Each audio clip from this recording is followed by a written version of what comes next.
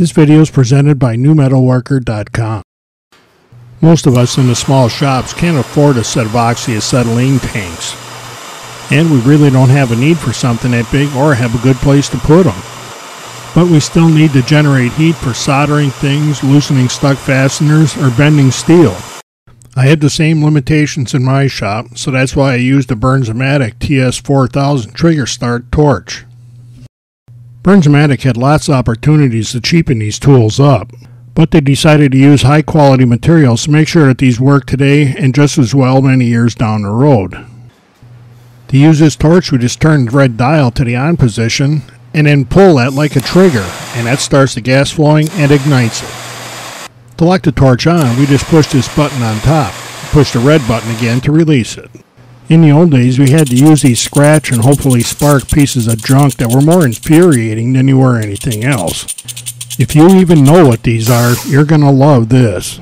When you push that red button, it makes a spark up here at the nozzle, and that's what ignites the fuel, and it does it almost every time you push that red button. I'll admit that on a couple of very rare occasions I have had to push that red button a whole twice to get it to light, but you won't hear any complaints out of me. A lot of people buy these torches for soldering plumbing, and they're very good at doing that, but these torches are capable of far more. These torches are great at heating up stuck fasteners to help break them loose. But one of the big things I use my torch for is heating up steel so I can bend it where I want without straining myself or breaking the steel. This is a small piece of 3/16 inch thick steel.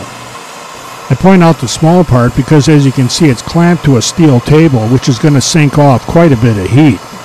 But if you watch the steel around where the flame is, you'll see it start to turn red. We're leaving this part of the video uncut and in real time so you can see how long it takes to get that kind of heat into a piece of steel. And now you can already see that the steel is turning red. That was about 40 seconds to get that spot good and red. And now by moving that flame back and forth across the steel, I can extend that red all the way across so we get a nice place to bend it. Heating the steel up makes it very easy to get a good clean bend exactly where you want it. Very often we get absolutely no cracking and we don't have to hammer it into place. If you need to use heat in your shop, you need to stop and take a hard look at the BernzOmatic TS4000 trigger start torch.